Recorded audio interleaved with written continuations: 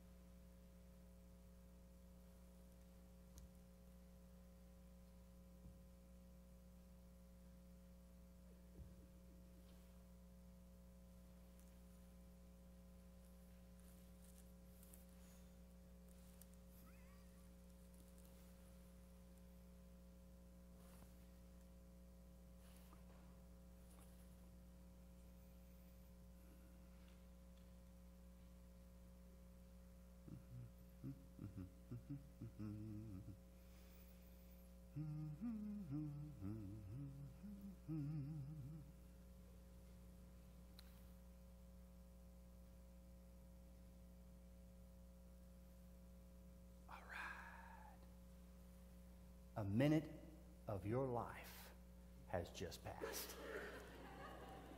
Did you feel it? How many of you felt that 60 seconds of your life sped by? That was the fastest time in the world. It just go, pew. No? It was slow. David says it was slow. All right. How many of y'all felt it was slow? Did anybody say that kind of, what in the world is that preacher doing? That kind of a slow right there? Okay, some slowness going on. All right. You know, time is an interesting thing. When we're in a hurry, when we're having something that we want to get done or we want to get somewhere, time can seem to go as slow as molasses in the middle of winter. But if we're anxious about something, you know, we want to get there, boy. Yeah. Am I saying that right? I think I may have said that wrong. Time takes forever when we're in a hurry, but time speeds by when we're doing something enjoyable. You know the old phrase, time flies when you're having fun? That's right. So it's either time, the same 60 seconds, the same hour out of your week, the same week can seem to fly by one time and slow by another time. Now, if you're a little kid and you're thinking about what happens on December 25th, right now, during this season, the time is going so slow, it's about to kill you, you know? You're ready to see what's going to be under the tree. When you open the packages, you want to see what Santa brings you. You're like, come on, just make it go faster. I'm ready for December 25th to be here now. But if you're a parent and you're trying to get your gifts together for everybody, and you're trying to get the house decorated, and maybe you've got a party you're hosting, or maybe you've got family coming, and everything has to be cleaned up, and you know, it seems like time's going so fast, doesn't it? You don't feel like you have enough of it. You know, we talk about time in different ways. We talk about it like I just mentioned, which is more chronologically, talking about the hours and the minutes and the days that ahead of us and that sort of thing. But we also talk about time in terms of what we say as timing or right timing. I mean, think about it. There's a right time to do things and there's a wrong time to do things. The right time to go swimming in the lake is in the summer, right? It is not the right time to go swimming in the lake right now, isn't it? No, you don't want to go jump in the lake right now, especially if you lived up north. Woo, that would be cold right now, you know. Some of y'all are gardeners. How many of y'all are gardeners? Raise your hand, okay? there's a right time to plant tomatoes and there's a wrong time to plant tomatoes, correct? Right, okay? There's certain times of the year that you plant certain vegetables and certain flowers and certain things like that. There's a right time and there's a wrong time. It's all about timing. We talk about timing in sports, don't we? If the quarterback is not connecting with his receivers, we say, you know what? That quarterback's timing's off tonight or today or whenever the game is. In basketball, if the basketball team has been practicing these particular plays that they're running and the fellow with the ball, if he throws it a little too fast or a little too slow and that other player is not in the right position, they say the timing is off. Think about football again. What about linemen? You know, they're down, they're ready to go, they're waiting for the ball to be hiked and all that kind of good stuff. If they jump ahead, it's offsides. Why? Because their timing is off. This year, or this season, is the season of Advent for us. It's the season of preparing our hearts to celebrate afresh and anew the birth of the Christ child. And it's particularly, I think, special in that we are in a church tradition that does that. Not all churches celebrate Advent. And I think churches that don't miss something because we don't take for granted. It's not that Christmas just suddenly pops up on us and like, oh gosh, it's Christmas morning or, it's Christmas Eve service. No. We take time to get ready, to prepare our hearts, prepare our minds, prepare ourselves spiritually to celebrate the birth of Jesus Christ. During this season, we're going to be focusing on the miracle of Christmas. That's our theme for this year's Advent. And we're going to look at what that means in some different sorts of ways. The miracle of the birth is just amazing, isn't it? The fact that God sent His only Son, Jesus Christ, who was equal with God the Father and God the Spirit, one substance, different persons. That's that whole Trinity thing, kind of mind-blowing when you think about it. But God Himself sent His own Son to be for us this tiny, helpless baby born in a manger. He who was not bound by time entered into time and space, born of the Virgin Mary, to be laid in this humble manger. The one who was present at the beginning of creation, the one whose voice was co-equal with God the Father when they spoke the world into existence, suddenly can't say anything but baby gibberish. That's amazing. That's a miracle. That's what we're going to look at during this season, is the miracle that is the first Christmas. Now this morning, what we're going to do is we're going to talk about how miraculous this is. We're going to talk about how He loved us and what this whole thing means for us. And we're going to talk about this whole miracle of the moment. Galatians chapter 4, verse 4 says this: "But when the set time had come, God sent His Son." When the set time had come, God sent His Son. Now that whole phrase right there, the set time had come, it's a particular phrase that the author is using here in Galatians, that Paul is using. It's translated in different ways, and each of the translations is trying to capture the meaning of it. And sometimes if you read multiple translations of a particular verse, you capture more of the nuance of what the author is trying to say. So let me look at it from a couple of other different places. One, the Holman Bible says, "When the time had come to completion." In the King James Version, it says, "When the fullness of time had come." And then in the New Living Translation, it says, "When the right time came."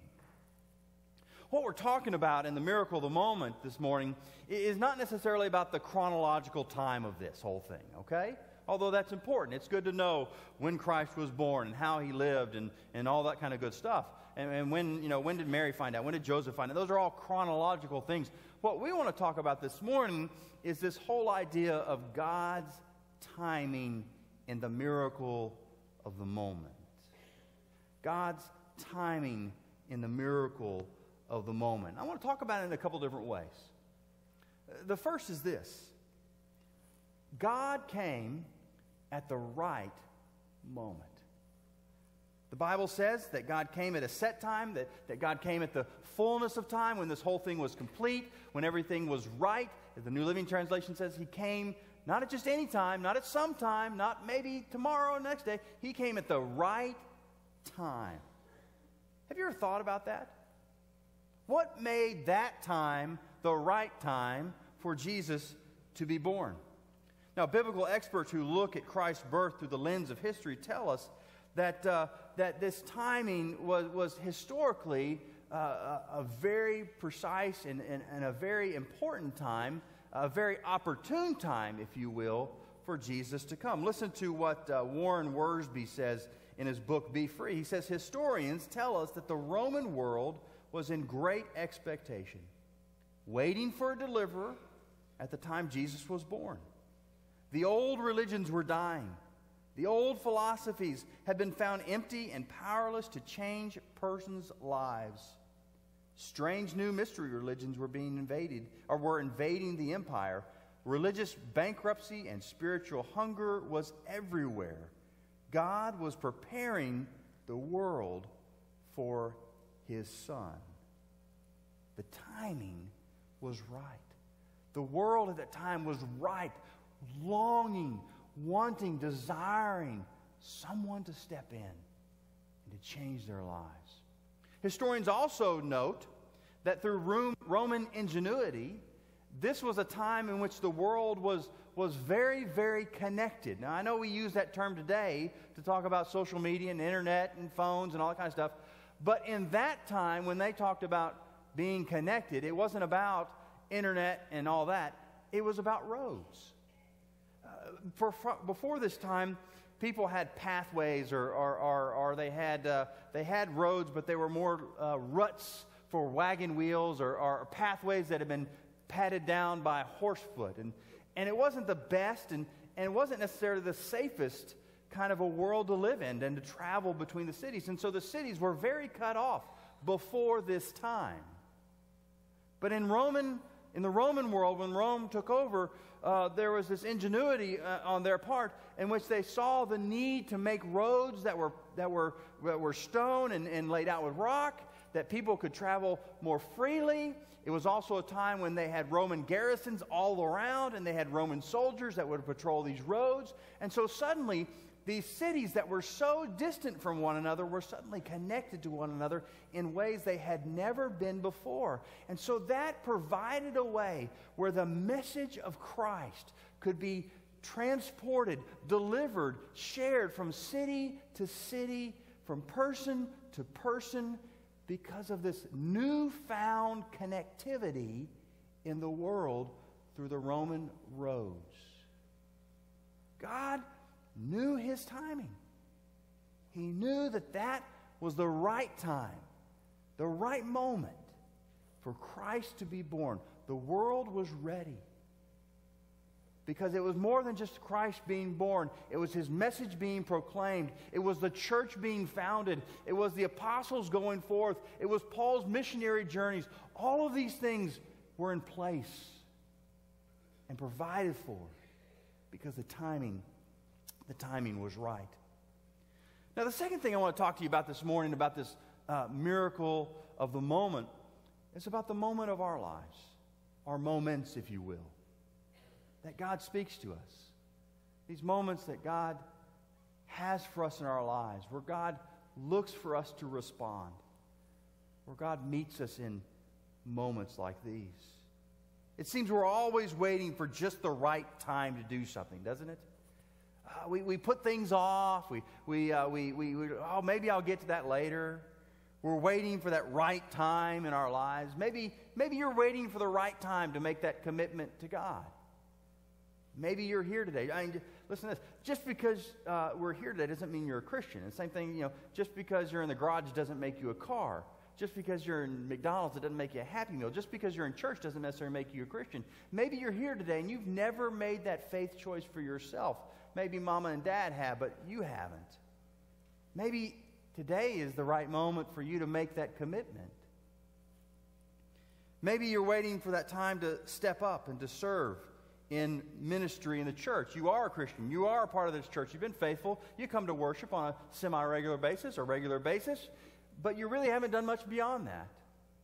Maybe that right moment for you today is that decision to say, you know what, I need to get involved in Sunday school, or I need to get involved in serving, or I need to get involved in leadership. I need to do something for the kingdom of God beyond just showing up. Maybe that's your right time moment this morning. Maybe for you, your right time moment or your right miracle moment is joining this church. You know, you've been coming to the church for a while. You feel like family. Maybe you're already involved in a bunch of stuff, but you've never made that commitment to say, you know what, I'm gonna honor God and I'm gonna be faithful to this church with my prayers, my presence, my gifts, my service, and my witness. Maybe the miracle of the moment today for you is to respond to God's call on your life through membership. We're seemingly always waiting for that right time, aren't we? In Mark chapter 5, chapter 1, verse 5, it says this: "The time is fulfilled, and the kingdom of God has come near. Repent and believe the good news." The time is right. The time is ripe. Is this your right moment? There's no better time than the present to make a decision such as these. There's no better time to step forward and say, it's time to become a member. It's time to step up and serve. It's time to make that commitment to Christ. What is it? What is your right moment? What is God calling you to? Maybe it's not anything that I've listed here, but there's something you know God is calling you to do or to be or to say, but you've been making excuses. You've been holding back. People say excuses are like belly buttons. Everybody's got one. I think excuses are like toes and fingers. Everybody's got multiples. Are you making excuses? Don't miss the moment. Back then when Jesus was born, it wasn't in the finest of places, right? It basically was on the backside of Bethlehem in a dirty old stable with cows around and hay that was probably not the freshest of hay. The place smelled, folks. Jesus was born to a couple of peasant kids. He was born on the backside of Bethlehem. Many, many people missed it.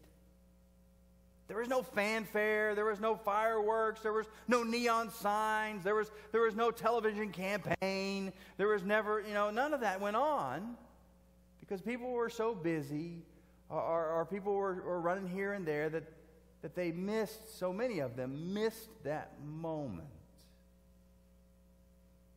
Until God stepped in and said, well, it's time to start proclaiming this moment. And he visited some shepherds with the angels.